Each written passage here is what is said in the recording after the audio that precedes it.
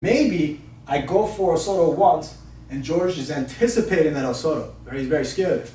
I go Osoto-Gari once, and maybe I succeed, maybe I don't, and now he's looking to resist it with his entire body. He has to use his entire body because I'm in good position. Right? If we're dead even, don't let me go Osoto just using your arms. Right? Man, it's really difficult. Right? Good position, I'm throwing my entire body in. He can't just resist using his arms, he has to use his whole body. So you see how he's leaning into this back arm? Right? So once I attack Osoto and I get that reaction, let's go over this way, I'm going to attack that reaction by misdirecting George. I go Osoto once, you defend, shoot! I'm going again, okay? Look to attack a Sasae position. Right?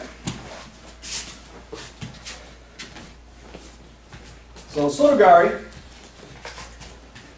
defend, misdirect, looking for a Sasae. Okay?